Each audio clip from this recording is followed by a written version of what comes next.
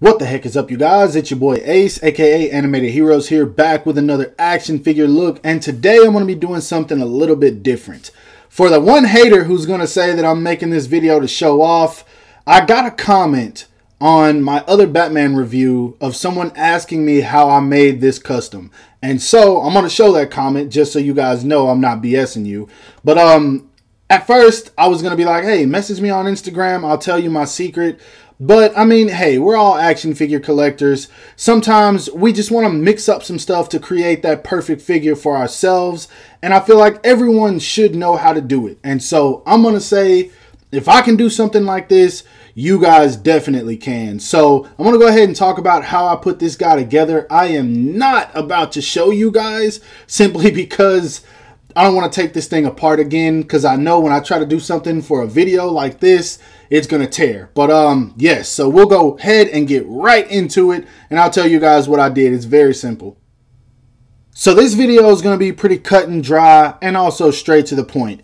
Anytime you want to customize a figure, obviously you're going to have all of the parts that you want. Now, for me to make this specific figure, I had to have 3 different Batmans. I had the Supreme Knight, the Supreme Knight Darkest Dawn, and also for the head sculpts and the extra Kryptonite accessory, the Sovereign Knight. And I will show all 3 of those somewhere on the screen as well. But yes, those were the 3 that I needed. Now, as you guys can see, the base body is actually from the Supreme Knight Darkest Dawn, and that's why it has all of the gray with the kind of texturing to the suit, the custom emblem, and then even the belt from that figure. But everything else from the neck down is actually from the Sovereign Knight, not Sovereign Knight, the Supreme Knight first released edition. That includes the gauntlets, the little knee pads, these pieces right here, I don't know what you call these, the boots, all of that good stuff. And so basically what I did, and I'm going to show both of these off. As you guys can see, I actually turned this guy into a blue version. But basically what I did was, I'll talk about the gauntlets and the pads at the foot first. Basically what I did, and like I said, this is a one shot, so this video will probably have a ton of errors and mess ups, but I'm not editing it out. So basically what I did was, right around here I used a blow dryer. I know a lot of people use hot water to heat up their figures and take it apart. I wasn't about to do that with cloth clothing figures. I just wasn't about to. So basically I used a hair dryer. I put it on high and I held it up to this piece for about maybe 30 seconds. Same thing at the boots. That's literally all I did. And then what I did was, don't pull them off, but just kind of wiggle them off. I did it for both of these figures and they went on and came off no problem, because with that heated plastic, it makes it a little loose, so it's easier for you to take it off, put it back on, whatever. And so the belt for this one, for whatever reason, didn't want to come off, but on every one of the Supreme Knight Batman figures, you can actually pull it apart right here. I pulled mine apart and then I just hot glued it back together. And also, same thing for the knee pads.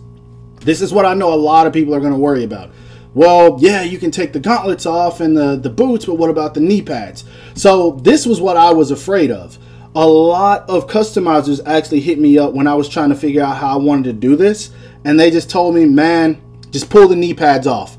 You legit can just pull the knee pads off of this guy, no problem. Now, what's going to happen is, when you pull the knee pads off, it will actually leave a small hole right here in the fabric. But what you're going to do is, when you put the knee pads back on, you just use some super glue. And actually, I'm going to cut it right here to show you guys the super glue that I used to make this work. All right, now for the super glue, this is what I used. This is what I use for just about everything, except for if I'm like modifying custom head sculpts or something, then I'll use the hot glue method. But this is all I used.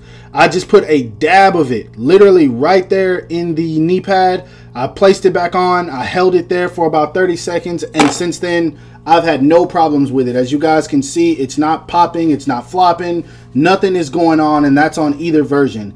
They are on there. And you don't need a lot of it. You just put a dab of it on there and it sticks, as you guys can see.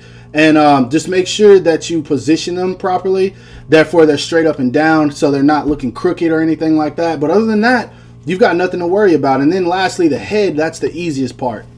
As you guys can see on the anything that is of the Supreme Knight, you literally just can pop the neck off. And so as you guys can see, that's still blue right there. So yeah, I just popped this on here, did that, and then I popped the Sovereign Knight head sculpt on there, and this is it. That's pretty much how I made my definitive Batman.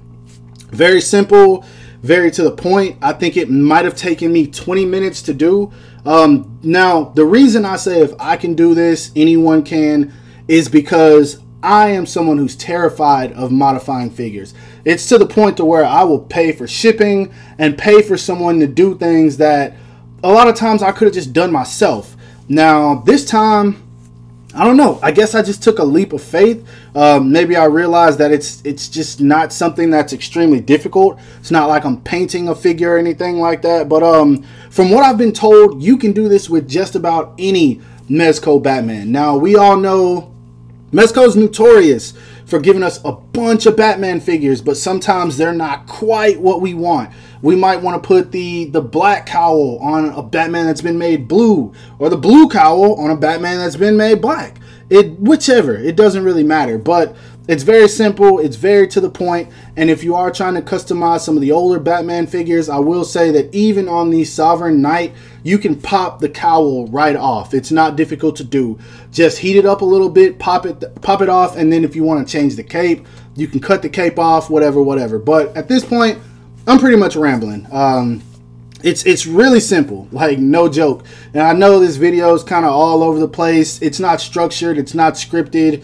This is just me talking, and it's gone on a little too long. But anyway, that being said, hope you guys enjoyed this video. If so, don't forget to give it a thumbs up. That always helps me out. Subscribe to my channel if you haven't already, and make sure to hit that bell icon to be notified whenever I upload new content. Lastly, follow me on everything you see listed in the description below to keep up with my activity outside of YouTube. I hope you guys have a great rest of your day. Stay safe wherever you are, and go build your own custom Batman. Show me what you guys got. I really want to see some of these mixed up. But yeah, you guys take it easy. Peace.